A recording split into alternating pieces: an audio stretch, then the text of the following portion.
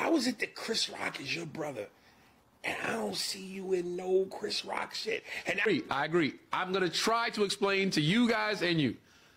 And I'm not making it, I'm not saying it's going to make sense, but my brother sometimes, and you can see it in what he does and his movements and his actions and stuff like that, like Martin in the movie, he's a businessman when it comes to his movies and TV stuff. You know what I'm saying?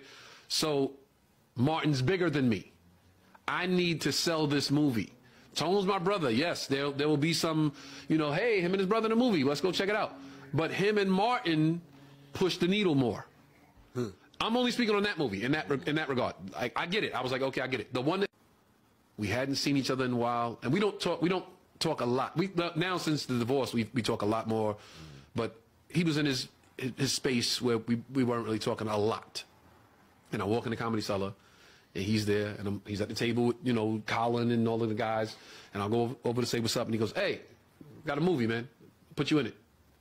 I did not ask for anything. Chris will tell you, I've never, like I said before, it's on the Headliners Only, I've asked him for 5 favors my whole life. He said no every time, and I swore on everything I loved I would never ask him for anything as long as I lived. Yo, bruh, that shit crushed me. That shit crushed me, bro. I shouldn't have to call.